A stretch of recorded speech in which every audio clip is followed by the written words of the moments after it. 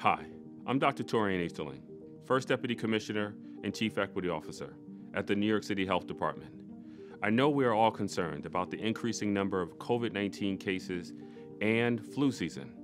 COVID-19 and the flu have similar symptoms, including fatigue, body aches, headache, sore throat, congestion, or runny nose, among others.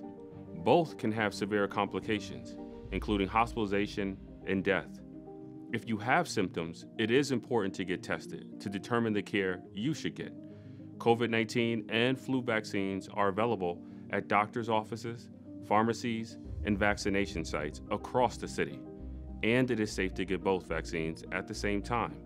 So if you haven't done so already, please get your COVID-19 vaccine or booster and flu shot as soon as possible. Thank you.